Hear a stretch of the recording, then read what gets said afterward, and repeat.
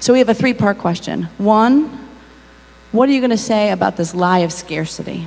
Two, how are we going to immediately and fully, not incrementally, eliminate poverty?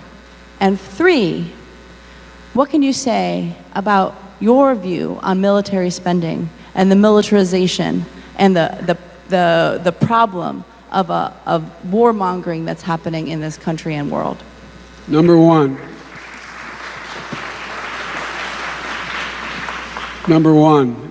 we have the greatest income inequity in the history of the United States of America since 1902. And the fact of the matter is, there is plenty of money to go around. The first thing I would do as president was eliminate the president's tax cut.